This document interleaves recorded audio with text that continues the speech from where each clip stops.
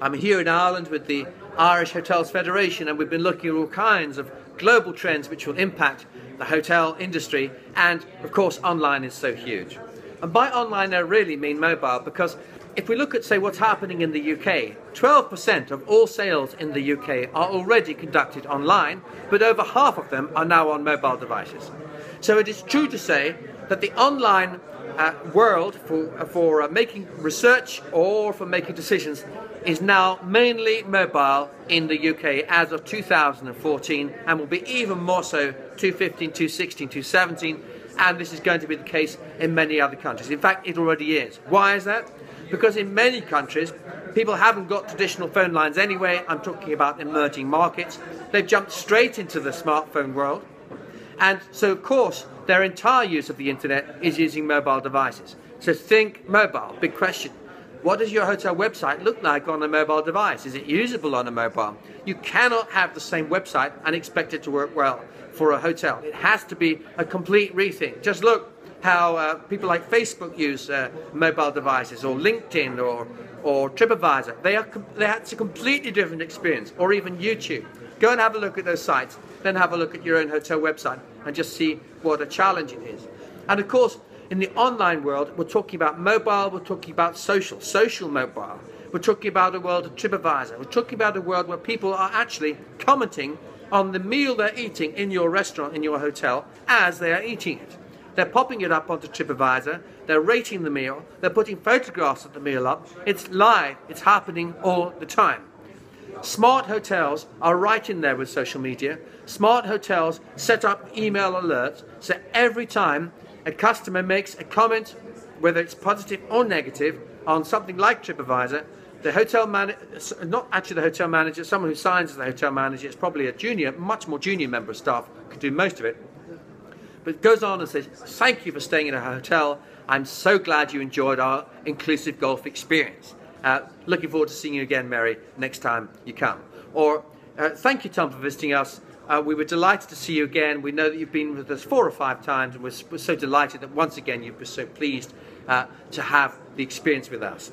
Or it might be, dear Jim, we were so upset to read of what happened in your room, not being ready for you on time, and then the blinds not working, and the other problems you had with the shower.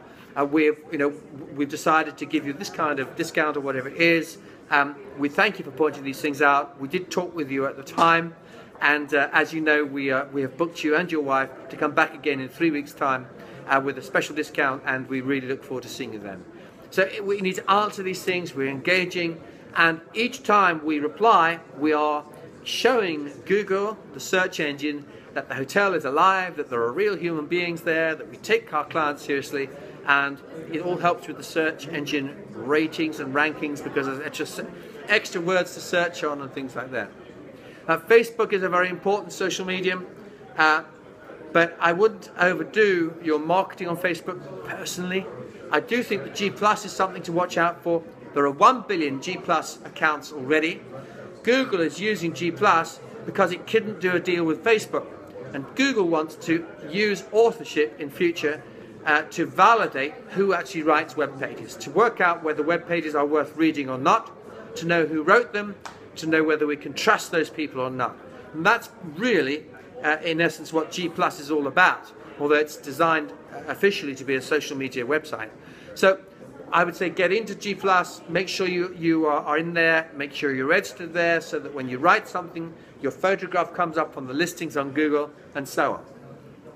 Now, e-commerce is now worth $1.5 trillion a year, and it's not going to go away, and price comparison is going to be a very important part of this for hotels in future, even more than in the past, especially with the new rulings we've had in Ireland with the Officers of Fair Trading, which now allow people to create comparison sites and to discount website, create a discount for hotel rooms by discounting on their own margin without having to go back to the hotel and get agreement on this reduced pricing. So you're going to see an awful lot of varieties of prices for the same product, same hotel, same service, same date from different sites, which is probably a good thing for the consumer.